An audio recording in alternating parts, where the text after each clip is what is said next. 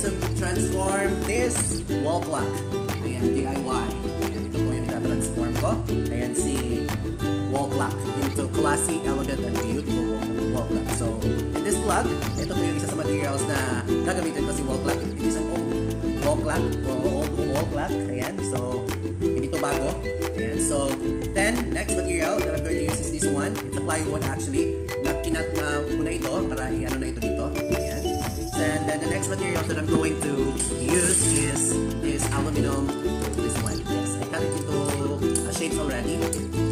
Para mas madali lang. Ayan, para madali ito ilagay sa sa wall clock na DIY na gagawin ko ngayon. And of course, ito din si sealant. Present pa din ito kasi ipapadikit ko ito mamaya sa mga gagamitin ko. And of course, daglugan and stick glue. Yeah. Of course, para palikit din. And the next is this one. Ito si Sherlock's all-purpose spray paint. Ayan. It's red gold metallic. Ito po yung kulay na kalalabasan na spray ko later on para hindi ito magiging obvious na aluminum later on. And so the next one, ito din po. Bumili din ako ng mga ganito. Somewhat like diamonds. Diamonds in the sky. Ayan. As you can see. Ayan. Okay. Diba? Ganda. So ayan. Ito po yung binili ko doon sa Crown. Sa department store. You can buy this sa mga department store. Marami pong mga ganito. Iba-iba yung shades. May ibang kulay. So you can buy this one sa mga department store. Ayan. So I guess yun na po yung mga materials ko na gagamitin ko sa akin. 30 DIY dito sa wall. Ayan. So as you can see, na-detach ko na. So iwalay ko na yung ito. So ingat lang sa mga bata na gagawin ito. Alam ko, ingat po kasi masadagat kayo. So gagawin ko ngayon is didikit ito. Itong ginawa kong plywood. Ayan, nakadikit yan. According sa napadikit ko. I need light butter. So nakadikit yan. Ito na. Pandikit. Ito si sealant. Tapos lalagyan ko din siya ng hot glue para mas lumikit talaga siya.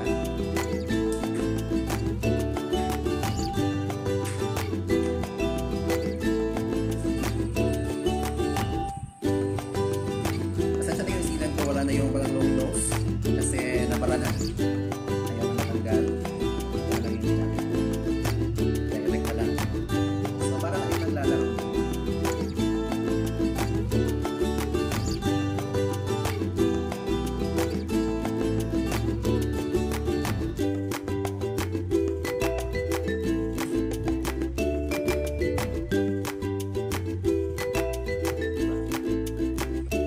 Then lalagyan ko din ng hot glue just to make sure na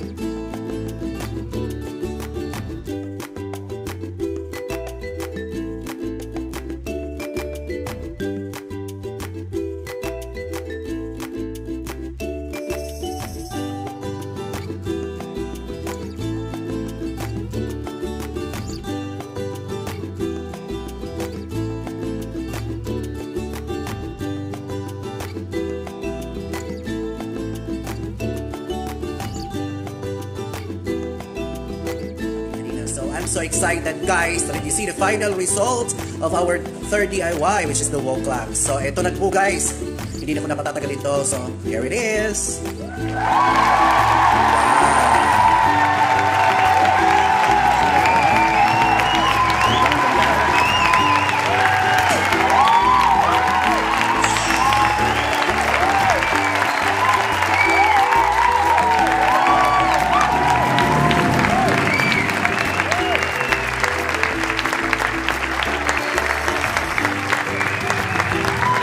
So, that's it. Ito yung pinalapasan ng DIY namin. So, thank you to Sweet Lovers Vlog. Ayan. Of course, tinulungan niya ako. And to Hermes Vlog. And to Happy Court Vlog. Ayan. Thank you so much to them. And of course, salamat sa inyo dyan, guys. Ayan. I do hope that you will watch this video and you will keep supporting me, guys. Thank you so much. Ayan. Please watch this video first before clicking the subscribe button. And don't forget to like, share, and comments as well. Ayan. Thank you so much, guys, to all my friends out there. Thank you so much to all my super chatters. I miss you all. Ayan, I hope I can do live streaming again after this. Ayan, so thank you so much. Ayan, sa mga bago kong friends, all my new friends out there, keep on watching all my video, guys. Ayan, and I will try my best to make a new vlog every week, guys. So thank you so much. I hope you will subscribe to my channel. Ayan, Silver Linings Vlog is now saying goodbye.